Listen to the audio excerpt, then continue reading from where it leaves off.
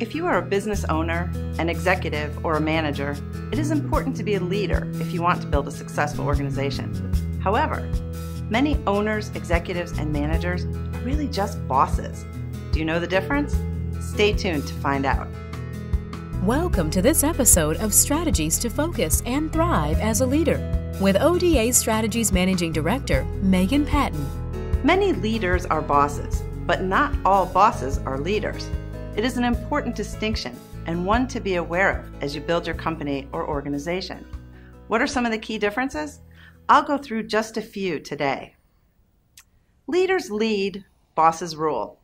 A leader will lead their team, be there side by side with them, and give the team the confidence to move forward because the leader is there pitching in and believing in them.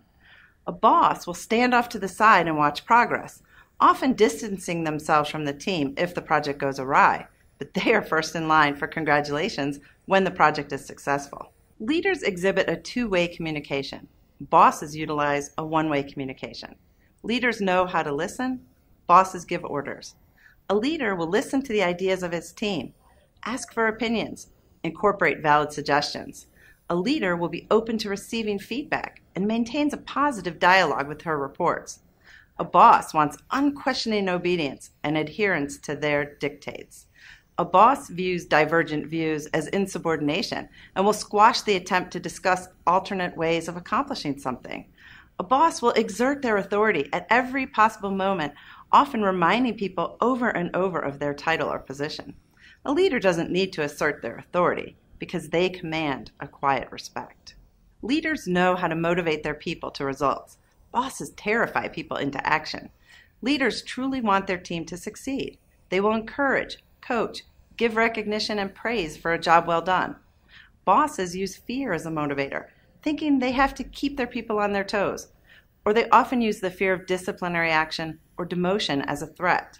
And what's more, they often take pride in the fact that they inspire fear in others.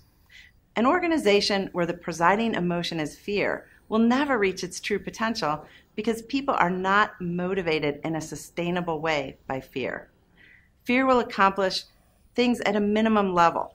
Those that are coached and encouraged and believed in can reach a much higher level of performance. Leaders focus on developing their people. They look to raise a person up to the level of their potential. Bosses want the job done and generally don't care about maximizing potential or developing talents. Leaders will teach. If an employee gets stuck, a leader will help them talk through solutions, work on troubleshooting, and encourage the employee to think their way through the situation. Bosses will bark out directions, expect instant obedience, and rarely give a thought to teaching the employee so they don't get stuck again.